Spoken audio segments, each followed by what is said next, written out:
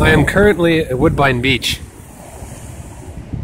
and let's see if I can get a better view of this. We've had a small lake up here,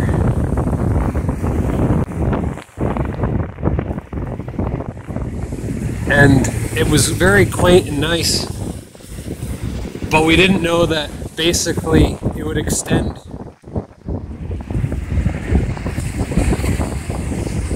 almost half a kilometer out in the beach area. Part of the problem, at least how I see it, and you can see over here, sand mounds. There's a problem with the sand mounds. If they think they can just dump new sand onto the beach area, there's a problem. The whole section over in here used to be where a lot of birds culminated. They still do, because it's shallow enough. They also defecate in that area. So a few things are popping into my head.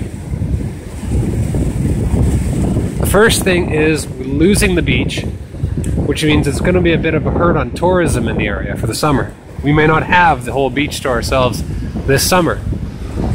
The second problem is over here, in the past the breakwater and into the biggest section of the beach near the volleyball courts. And all that bird feces in the water, and they're just going to bulldoze sand on top of it. Is that going to just create a really big health problem when all of that crap in the water breaks down and starts leaching through the sand? Or is it just going to stay under the water? Is it going to release into the air? Are we going to have a toxicity problem? Are people going to be walking across the beach, maybe cut themselves on a rock, which happens here or there? It's normally not even a big deal, but it's going to have leftover fecal matter in it if they bulldoze it up by mistake. The third problem, as I see it, is something that not a lot of people talk about, and it's the homeless issue, because the beach area through the Woodbine Beach area is a stopover and often an overnight stay camping ground for a lot of homeless people who traverse between the downtown, which is in that direction,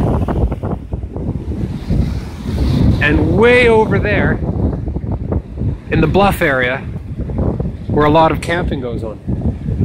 There's the problem of what has happened to the beach over in the bluff area, which is literally on level with the water. It's probably gone now. And there's a lot of runoff tunnels that basically are from the runoff up here runs down into the water.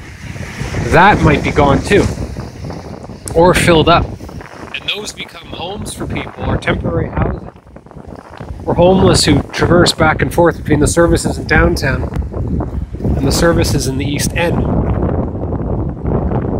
They get bothered less in the East End, so they come out here. So they're going to lose whole sections of breakwater there are either going underwater or underwater. The other problem is a lot of them use these rocks as walls and shelters.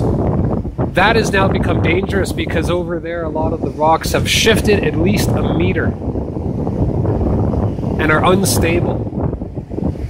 I'm standing on a section that is on hard ground, so that's this stable. I'm at least 2 meters up from the water. But some of these waves are coming up almost to the middle line of the breakwater, which means spray is over top and a few meters back. And I just got hit with water. So I'm getting down. So what's going to happen this summer? Are we not going to have much of a beach? Are people going to get foot infections? And are the homeless going to lose one of the more private places where they don't get bothered by people? Woo, that was close. Don't know. But this is Woodbine Beach right now.